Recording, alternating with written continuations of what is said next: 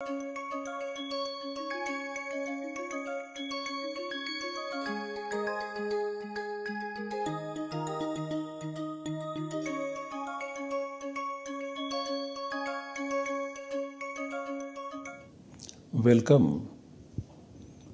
I welcome you all to this lecture in the course Samāsa in Paninian Grammar. As is our practice, we begin our lecture with the recitation of the Mangalacharana. Vishvesham Satchidanandam Vandeham Yokhilan Jagat Charikarti Baribharti Sanjariharti Leelaya. Vishvesham Satchidanandam Vandeham Yokhilan Jagat Charikarti Baribharti Sanjariharti Leelaya. In this course, we are concentrated on the three types of samasas, namely the avyayībhāva samāsa, the bahuvrihi samāsa, and the dvandva samāsa. Currently, we are focused on the avyayībhāva samāsa, which is a very important type of samasas in Sanskrit. The features of the avyayībhāva samāsa can be represented in the form of an equation shown on this slide. We have two independent, separate entities, x and y, in terms of the word form as well as the meaning as well as the accent. This x and y are semantically linked. The speaker of Sanskrit decides to merge them together, and the process happens, and a newly generated one output is ready there for use. This one output is xy. This is one output in terms of the word form as well as the meaning as well as the accent. If we speak in terms of the constituents x and y, we say that in this xy one unit, x acts as the head, both in terms of the word form as well as the meaning. Now, x in the avyayībhāva samāsa is an avyaya in almost all the cases. Now, the formal feature of xy will be dictated by this x, which is an avyaya. And so now xy will also attain the status of an avyaya or indeclinable. So we also see that the name avyayībhāva is significant, because what is not an avyaya? So y is not an avyaya. So xy cannot be called to be an avyaya, is now turned into an avyaya. So xy becomes an avyaya on account of the sutra stated in the Ashtadhyayi, avyayībhāvascha 1141. Also semantically, the meaning of the avyaya acts as the head. What it implies is that when xy as one unit is related to any other word in the sentence and the meaning of that word in the sentence meaning, then it is through this x that this xy gets connected. That is the normal way in which the processing happens in Sanskrit. Thus, this small equation summarizes the features of the avyayībhāva samāsa. And therefore, in order to highlight the head amongst xy, we have put x in the bold characters. In the Ashtadhyayi, the grammar composed by Panini, avyayībhāva samāsa is treated at various places in different manners. For example, the samāsa vidhāyaka sutras or compound prescribing sutras stating specific conditions under which the avyayībhāva samāsa takes place. This is a section that begins with 215, namely avyayībhāvaha, and continues up to 2121 anyapadarthecha saudnyayam. This is a small section in which we find the avyayībhāva samāsa prescribing sutras. Incidentally, 2122 is tatpurushaha. From 2122 onwards, the sutras prescribing the tatpurusha samāsa begin, and we have already studied them in the first course on samāsa. The samasanta pratyaya vidhāyaka sutras, the sutras prescribing the end of the samāsa suffix. These sutras are found once again in a very small section from 54107 up to 54112. There aren't too many Svara Vidhayaka sutras as far as the avyayībhāva samāsa is concerned.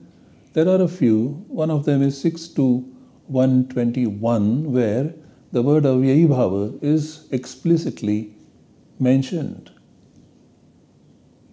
Now, currently, we are studying some of the samāsa vidhāyaka sutras stated in the section beginning with 215 avyayībhāvaha up to 2121 anyapadarthecha saudnyayam. We have already studied 216, which is avyayam vibhakti samīpa samvriddhi vridhyartha bhavatyaya samprati shabda pradurbhava paschat yatha anupurvya yogapadya sadrishya sampatti sakalyanta vachaneshu.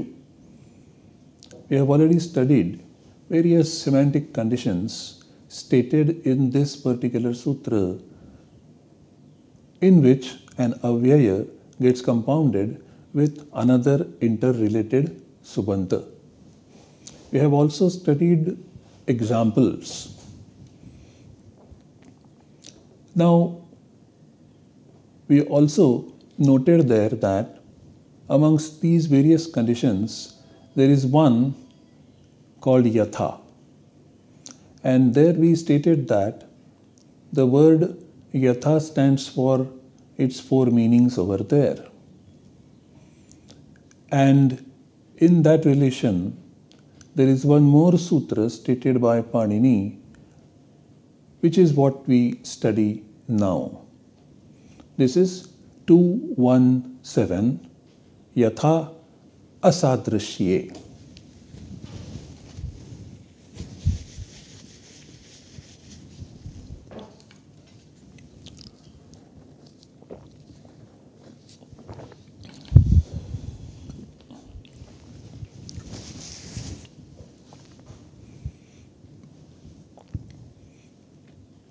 yatha asadrishye. There are two words in the sutra, yatha, which is in prathama ekavachana 1/1, indicating that this word becomes an upasarjana. On account of the sutra, prathama nirdishtam samāsa upasarjanam 1-43, and then this upasarjana occupies the initial position in the samāsa on account of upasarjanam purvam.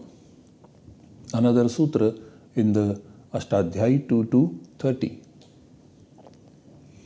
The second word in this sutra is asadrishye 7/1, in the sense of other than similarity. Sadrishya is similarity, asadrishya is other than similarity. Words continued are avyayam from 216, sup from 212, sahasupa from 214, samāsaha from 213, avyayībhāva from 215, samartha padavidhihi obviously from 211, and having put all these words together and their meanings together, we get the meaning of the sutra in the following way. The avyaya subanta yatha is compounded with another semantically related subanta only in the sense of other than similarity, and the resultant samāsa is called avyayībhāva. I repeat, the avyaya subanta, avyayam and sup, yatha is there in the sutra, is compounded with samasyate, another semantically related samarthena, subantena, only in the sense of other than similarity, asadrishye, and the resultant samāsa is called avyayībhāva, avyayībhāvaha. As we have already studied, there are four meanings of the word yatha. Yogyata, which means fitness or propriety or compatibility, etc. Vipsa means repetition. Padartha nativritti means not crossing the capability of any given element. And sadrishya is similarity. Now, in the three senses, the word yatha gets compounded. That is what this sutra says. Let us look at the examples one by one. Yatha in the sense of yogyata or fitness or propriety or compatibility is the first case. Now, the meaning to be conveyed is the teachers teach in a manner that is befitting a teacher. Adhyapakasya yogyam pathayanti adhyapakaha. Now, this is the laukika vigraha. Yogya is the meaning which gets represented by yatha. Since yatha is mentioned in prathama, it becomes upasarjana, so it occupies the initial position in the samāsa. So we have yatha plus su plus adhyapaka plus nas.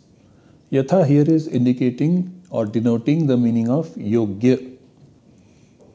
Now, this is the alaukika vigraha, yatha plus su plus adhyapaka plus nas. This is the alaukika vigraha. Now, the samāsa saudhnya applies. Therefore, the pratipadika saudhnya also applies. And then we apply the sutras upodhatu pratipadika yoho 2471 and delete the sups. So we have next step yatha plus 0 plus adhyapaka plus 0. And then we join these two words together, yatha adhyapaka, and we do the sandhi necessary, savarna dirgha sandhi, and we get the finally derived compound output, namely yathadhyapaka. This is an avyayībhāva samāsa, this ends in short a. Now when this becomes an input of the sentence, we add the suffix su to make it a pada. So we have yathādhyāpaka plus su. Now since this is an avyayībhāva samāsa which ends in short a, yathādhyāpaka, the su pratyaya is not deleted as is usually done when it comes immediately after an avyaya. Now this su is not deleted, but rather it gets substituted by on account of the sutra navyayībhāvāt atomtva panchamyaha. 2483. Navyayībhāvāt atomtva panchamyaha. And then we have yathādhyāpaka plus Then once again we apply the sandhi rules, ami purvaha, and we get the form yathādhyāpakam. This is the pada to be used in the sentence. So when we use it in the sentence, we'll see yathādhyāpakam acharati shikshakaha. Teachers behave in the manner which is befitting a teacher. Yathādhyāpakam acharati shikshakaha. So yathādhyāpakam is the subanta form of yathādhyāpaka, and this samāsa is acting as the qualification of the action. Acharati.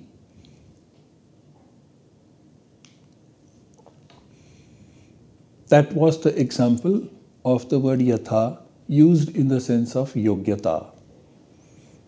Let us now look at the example in which the word yatha is used in the sense of vipsa or repetition. When the meaning to be conveyed is, you may invite each old teacher. Vruddham vruddham. This is the laukika vigraha denoting the sense each old teacher. Vruddham vruddham. Now this is transformed into the alaukika vigraha, namely yatha plus su plus vruddha plus The repetition is the sense denoted by the avyaya yatha. Since the word yatha is mentioned in prathama in this sutra, it becomes upasarjana, and then it occupies the initial position of the samāsa. So we have yatha plus su plus vruddha plus Now this is the alaukika vigraha, and so this gets the pratipadika saudhnya. This gets the samāsa saudhnya, and then it gets the pratipadika saudhnya. And after that, we apply supodhatu pratipadika yoho 2471, which deletes both the sups, namely su and and so we get yatha plus 0 plus vruddha plus 0. And then we join these words together and we get the finally derived compound output in the form of yatha vruddha, a pratipadika. And then we use the word yatha vruddha, which is an avyayībhāva samāsa, an avyaya in the sentence. And so we add the pratyaya su after the word yatha vruddha. So we have yatha vruddha plus su. Now since yatha vruddha is an avyayībhāva samāsa which ends in short a, su is not deleted as is the usual practice as far as an avyaya is concerned, but rather su is substituted by on account of the sutra navyayībhāvāt atomtva panchamyaha. So we have yatha vruddha plus then we apply the sandhi rule and we get yatha vruddham. And the sentence in which this word is used is yatha vriddham acharyan amantrayasva. What this means is, please, you may invite each and every teacher. So here yatha denotes the sense of vipsa. Vriddham vriddham acharyan amantrayasva. Each old teacher you may please invite.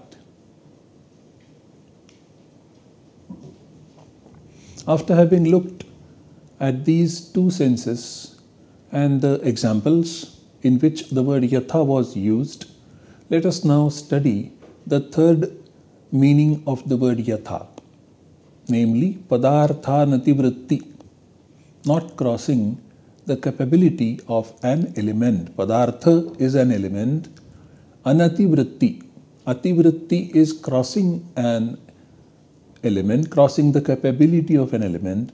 Anativritti is not crossing the capability of an element, staying within the limits. So in accordance with the capability of intellect, a student studies. If this meaning is to be conveyed, we have matim anatikramya and chhatraha pathati and something like that. Matim anatikramya is the laukika vigraha. Now, the word yatha stands for this anatikramya, which is padartha nativritti. Because the word yatha is mentioned in prathama in the sutra yatha asadrishye, it becomes upasarjana by prathama nirdishtam samāsa upasarjanam, and then it occupies the first position of the samāsa. So we have yatha plus su plus mati plus am. Now, matim anatikramya is the laukika vigraha. Yatha plus su plus mati plus am is the alaukika vigraha. This gets the samāsa saudhnya and then it gets the pratipadika saudhnya. And then we apply supodhatu pratipadika yoho 2471, which deletes both the sups. And so we have yatha plus 0 plus mati plus 0.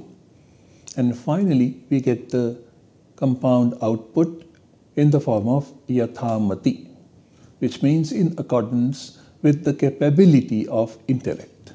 Yathamati. Now, when we use the word yathamati in the sentence, we add the suffix su to it.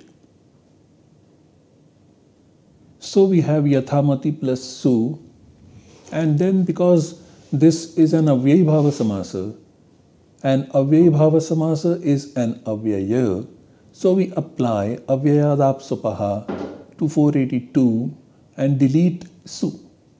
And so we get yathamati as the subanta to be used in the sentence. So when we use it in the sentence, we get the following example: yathamati chhatraha adhite. A student studies or recites in accordance with his own capability without crossing the limits of his capability. Yathamati chhatraha adhite.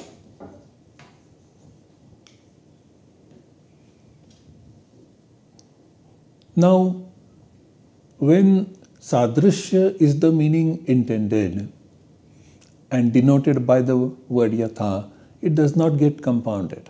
For example, Devadatta is similar to Yajnadatta. This is the meaning to be conveyed. Yatha Devadattaha tatha Yajnadattaha. What it means is Yad Vishesha Dharmavan Devadattaha. Devadatta possesses a specific property. The same property Yajnadatta also possesses. This is what is sadrishya, to possess the same property. That is what is sadrishya. Now, in this sense, you cannot compound Devadatta and Yatha. Yatha Devadatta. Yatha Devadattam Yajnadattaha. This is not possible. Why? Because this sutra explicitly negates the samāsa of the word yatha in the meaning of sadrishya or similarity when it says yatha asadrishye. What is also observed is that this particular sutra is stating the samāsa with respect to the word yatha only, whereas the earlier semantic condition stated in 216 was such that any other avyaya which also denotes the sense of yatha got compounded. Except, of course, in the sense of sadrishya. Now, let us go to the next sutra, 218, which is yavat avadharane. There are two padas in the sutra, yavat and avadharane. Yavat is 1/1 and therefore it becomes upasarjana by the sutra prathama nirdishtam samāsa upasarjanam, and so it will occupy the initial position in the samāsa. Avadharane is 7/1 in the sense of determination. Avadharana is iyatta parichhed or iyatta nishchaya, the determination of a particular amount, iyatta, determination of volume. The words continued in this sutra are avyayam from 216, sup from 212, sahasupa from 214, samāsaha from 213, avyayībhāva from 215, and of course samarthapada vidhihi from 211. So the meaning of the sutra is the following. The avyaya subanta yavat is compounded with another semantically related subanta in the sense of determination, and the resultant samāsa is called avyayībhāva. I repeat, the avyaya subanta yavat, avyayam subantam, avyayam sup yavat, is compounded, samasyate, with another semantically related subanta, samarthena subantena saha samasyate, in the sense of determination, avadharane, and the resultant samāsa is called avyayībhāva, avyayībhāvaha.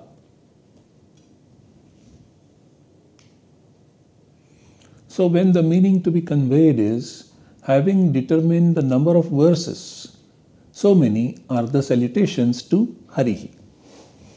So Hari is to be saluted, and many times Hari needs to be saluted, and you decide about the overall quantity of these salutations on the basis of the number of verses. So we have yavantaha shlokaha as the laukika vigraha. Now the alaukika vigraha is yavat plus jas plus shoka plus shloka plus jas. Now the alaukika vigraha is yavat plus jas plus shloka plus jas. This is the alaukika vigraha. This is termed as samāsa, so it is termed as pratipadika. Therefore we apply supodhatu pratipadika yoho and delete both the sups, namely jas and jas. So we have yavat plus 0 plus shloka plus 0. So we delete both the zeros and we have yavat shloka. And then we apply the sandhi rule and we get yavat shloka as the finally derived compound output. Shashchoti is the sutra that we apply, and we also apply a vartika chatvam ami iti vachyam.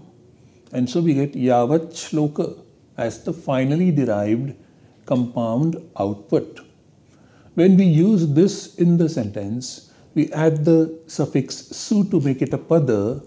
So we have yavat shloka plus su, and then since the avyayībhāva samāsa yavat shloka ends in short a, so we don't delete su as we do it in case of an avyaya, but rather we substitute this su by on account of the sutra, na avyayībhāvāt atom tva panchamyaha. So we have yavat shloka plus then we apply the sandhi rule once again and we get yavat shlokam. And we use it in the sentence. We say yavat shlokam achyuta pranamaha. So many verses, that many are the salutations to Hari. So the salutations to Hari are counted in terms of the number of verses that we have in this particular text. Yavat shlokam achyuta pranamaha. In the absence of the semantic condition of avadharana or determination, yavat is not compounded in this manner. So for example, yavat dattam, tavat bhuktam. This is not avadharana. What it means exactly is whatever was given, that much was eaten. This does not tell you a specific quantity, specific volume of how much food was eaten. Navadharayati kiyat bhuktam. One cannot determine how much was eaten. So since there is no avadharana, there is no iyatta paricheda, there is no compounding also over here. Yavat dattam, these are two different words. However, right now they are written together on account of the sandhi. Similarly, tavat bhuktam also. But there is no compounding that has taken place. Next, we study how the processing of avyayībhāva happens with remaining semantic conditions stated in the subsequent sutras in the Ashtadhyayi, how it progresses to derive the final output in the form of a nominal root or pratipadika, and how that output behaves in the sentence. This we shall study again in the next lecture. These are the texts referred to. Thank you very much.